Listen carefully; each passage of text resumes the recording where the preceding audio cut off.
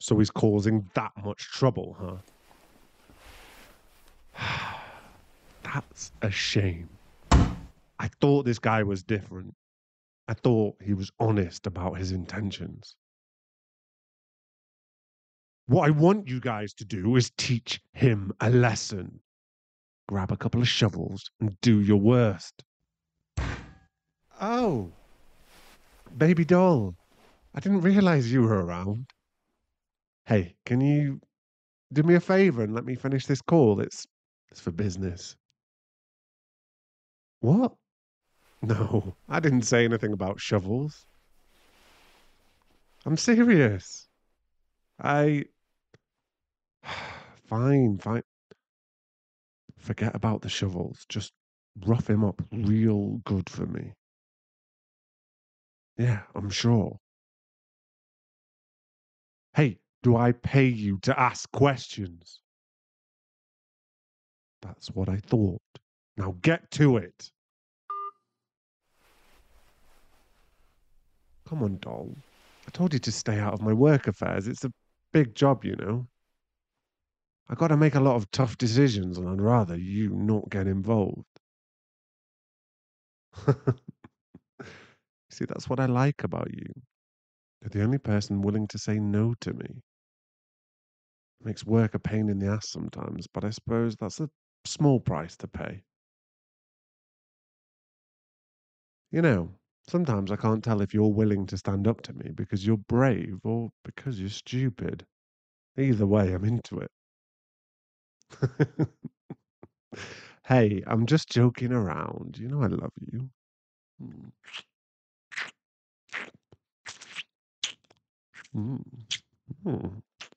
Yeah, I had another client back out on me. Cowardly little shit tried to take the money and run, but he won't get far. We own this town, and we know where everyone is at all times. It's hard not to get upset with these kind of things, Angel. You know how much I hate cowards. They talk the talk, but when you actually go to challenge them, it's a shame, really. They could toughen up and learn some humility. A lot of cowards would make great business partners. Change is only possible for people who want to change, doll. I like the way you think, though. If I had it my way, I'd shape up every last one of these crooks.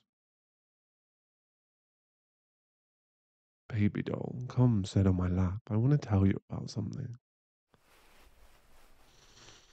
Hmm. You see, there are three types of criminals in this world. The first and most common type is the one who's forced into it for survival. I can't blame these people. It's not like they had much of a choice. I can even relate in a way. I was born into a mafia family and ain't nothing gonna change that fact. Plus, they usually lay low and leave the criminal life behind once they're able to get back on their feet. It's just how I like it. They show up, do what they need to do, and leave. No argument, no backstabbing, no issues whatsoever. The next type of criminal is the vigilante, the one who realizes that the world is fucked and takes matters into their own hands. Now, these guys I can respect. Sometimes you need to set the world on fire in order to force a change, and they ain't afraid to provide the kindling. In terms of business, they can be a little annoying to deal with. Each one has their own moral code you've got to be sure not to break. But if you can do that, they make excellent clients. The last type of criminal is the one I deal with way too often. They ain't doing things for survival or for the benefit of others. They're just in it for themselves. I can't stand those pricks. They're usually rich, famous, influential. They already have it all, and yet they're looking for more. Makes me sick to my stomach. Greed is a disease. I'm disgusted every time I see it. But spending time with you after a long day of dealing with trust fund babies and spineless politicians makes me feel so much better. You have no idea the effects you have on me. Mm. Which type of criminal am I? Well, suppose you'll just have to answer that for yourself, won't you, Angel Faith? Hey, now, you're a smart girl. I'm sure you can figure it out. Huh? What kind of question's that? It just came out of nowhere. I mean, 2 seconds ago we were talking about criminals, and now you want to know what I think about when I look at you. Hey, I never said I wasn't going to answer. I can't upset my baby doll now, can I? When I see you, when I look into your gorgeous eyes, I think a lot of things. First, it reminds me of when we first met. You're eating in that shitty pizza joint my family runs, and I was handling business in the back. It was a normal day until I came out and saw you. Now, I'm not one to believe in love at first sight, but damn, for weeks I just couldn't get your gorgeous face out of my head.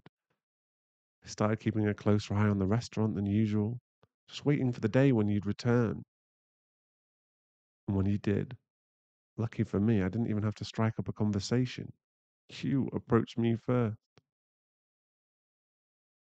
It's no secret that people are intimidated by me, even before they know about my family. So, seeing you walk right up to me proved right then and there that you ain't a coward. I like that in a woman. I like it a lot. I also think about the time when you first met my family. Again, they all carry a certain aura about them. They're not easily approachable, yet you stood tall. Even when my old man was grilling you for information. It can be a real pain in the ass sometimes, but he also wants what's best for the family. He wanted to test your guts and you passed. Congratulations.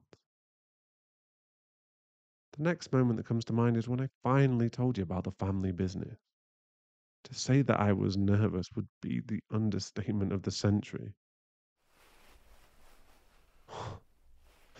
Even your big, scary mafia boyfriend gets worried sometimes, especially when I'm about to expose the family secret to an outsider. As I expected, you weren't on board with it at first, but then you started asking questions. You were curious and you wanted to make some changes. For an outsider to come in and start demanding changes to make our business more ethical, let's just say I was impressed. That kind of drive in the face of danger made me go absolutely wild for you. When I think about our future, our beautiful, beautiful future together, doll, you look at me. I'm making a promise to you right now. I promise we're going to fix up this shithole of a town. We're going to do what the government and the cops, what they refuse to do. We'll get spineless crooks off the street. We'll bring in funds to rebuild everything that's broken down. And we'll run this place better than any politician could ever hope to. And after that, after all that, I'm going to spoil you rotten. No, I mean it. I'll get you that fairy tale wedding you've always dreamed of. I'm going to find you a ring worthy of an angel. We'll have the best photographers, chefs, planners, decorators, everything you could ever need for a wedding. And it can be held wherever you want. I'm serious.